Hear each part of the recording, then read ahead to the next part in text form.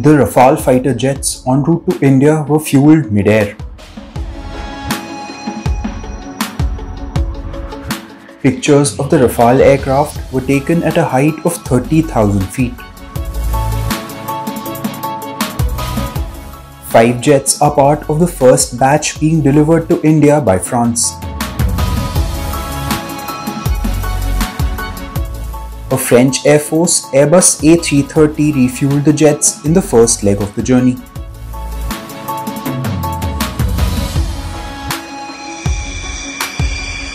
The aircraft had left France on July 27 with a stopover in United Arab Emirates.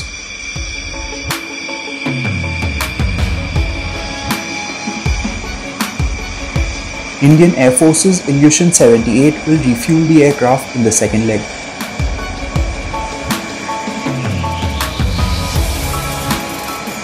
The Rafales will be part of the IAF's No. 17 Squadron, also known as the Golden Arrows.